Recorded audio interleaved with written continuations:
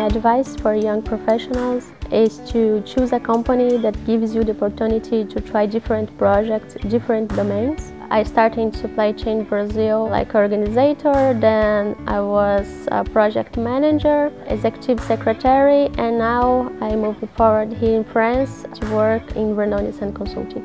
It was a personal decision to come to France, and Renault supported that. I think the best part of my job is to live and to work in a multicultural environment. We have some Brazilians, Colombians, Lebanese, and Russians. There's a quote that I like. It's lucky is when opportunity meets preparation.